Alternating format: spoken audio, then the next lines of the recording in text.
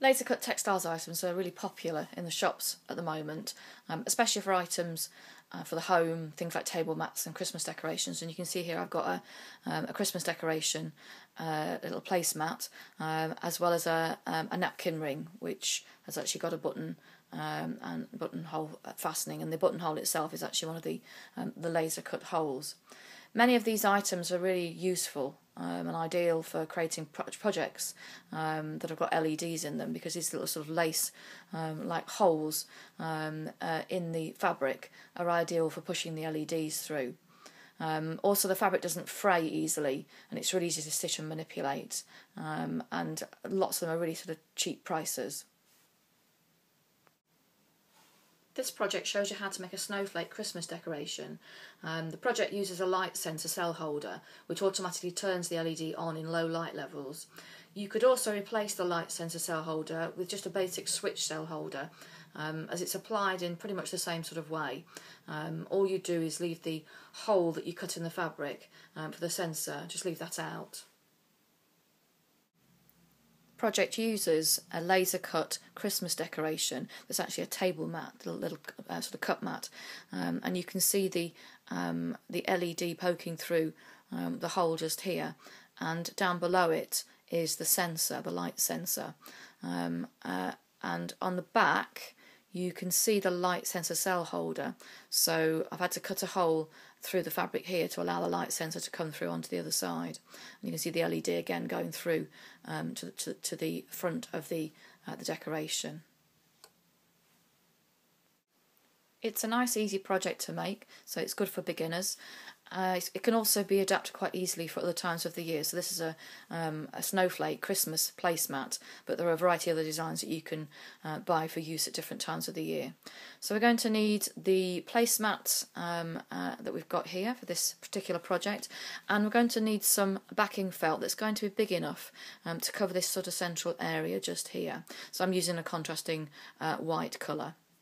I'm using felt fabric because then it won't fray. I'm also going to be using a reel of ordinary sewing thread, as well as a reel of conductive thread, which we'll stitch our circuit together with. We're going to use a light sensor cell holder, so the light sensor we can just see here on the back, and a cell that will go inside that, as well as an LED. I'm using here a standard 5mm LED in white, but you could use any colour. The last thing we're going to need, if you want to hang the decoration, I'm just going to need some ribbon or something to hang it with.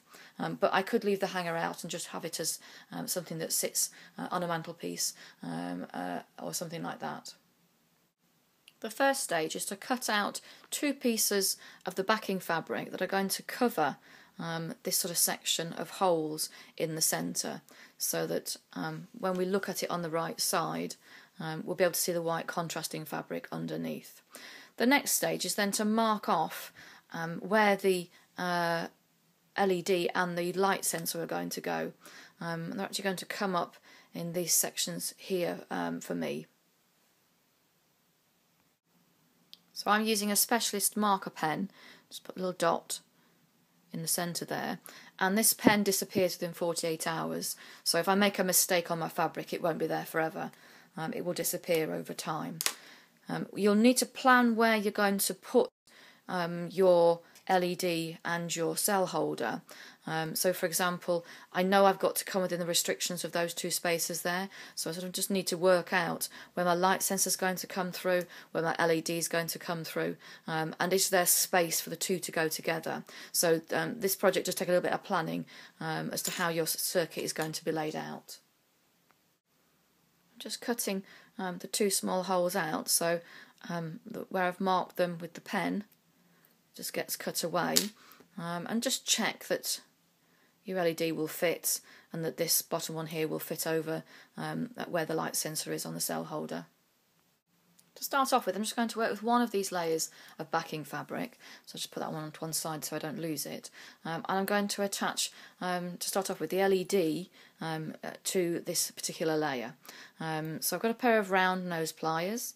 I'm just going to twist the negative leg, the shorter leg of the LED into a loop. and just push it to one side.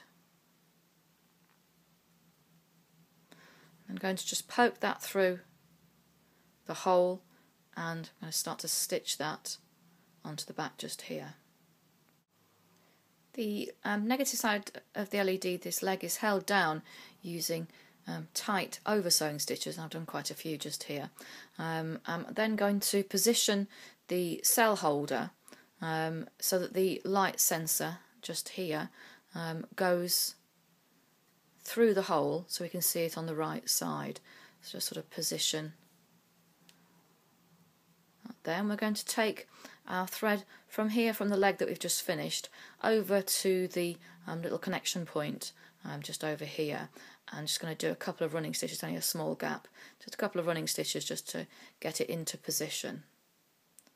And then repeat the same process going into the connection point. Notice that it's the negative connection point. That's a really important point. The two negatives joining up, the negative leg on the LED and the negative point on the cell holder. I'm now repeating the process on the other side. So I've twisted the positive leg of my LED, and I'm just stitching from the positive leg across to the positive side on the cell holder and over sewing that in place. So the key thing is to make sure that the negative leg on the LED is going to the negative point on the cell holder, and the positive point on the LED is going to the positive point on the cell holder on the other side. It doesn't really matter which of these connection points you use. So this one, these two are just two spare ones. As long as you're matching the positive and negatives on the cell holder and the LED, that's fine. So the circuit's now complete. I'm just stitching the connection points that we're not going to use in this particular circuit. They're just going to act as stabilising points just to prevent it from doing that. So just stitching those with some ordinary thread, just with the over sewn stitches. As you can just see on the right side, we've got our stitches that are visible. That's why we're going to need our top layer, so this will go on the top just to hide those stitches. And we've got the LED and the sensor that are just poking through. Before you go any further, just test your circuit actually works by placing the positive side of the cell into the holder and just sliding it into place. There is an on-off switch just here, so you just need to make sure that is in the on position. Now obviously, because it's a light sensor, in lots of situations where you're going to be working, this is going to stop the LED from coming on. So to test it, you'll need to place the light sensor against a fabric or go into a dark room. And the sensor can be really quite sensitive, so it can take a while and quite a dark space in order to check that it's working. Before I attach the circuit to the snowflake, I'm just attaching the ribbon hanger to the top here, and again, just the same as before, I'm just using some small over sewing stitches to go around the ribbon. The reason why I'm doing this before I attach the circuit to the base is because your thread constantly gets caught on these little prongs, and when you have your circuit in the centre, it gets caught on there as well. So it's just easier to put your hanger in position before you put your circuit onto the back. The second piece of backing fabric is slotted over the LED and the sensor just to hide those stitches that are underneath. You can stitch that together, just a stitch around the edge. I'm going to use a specialist fabric glue to hold them together.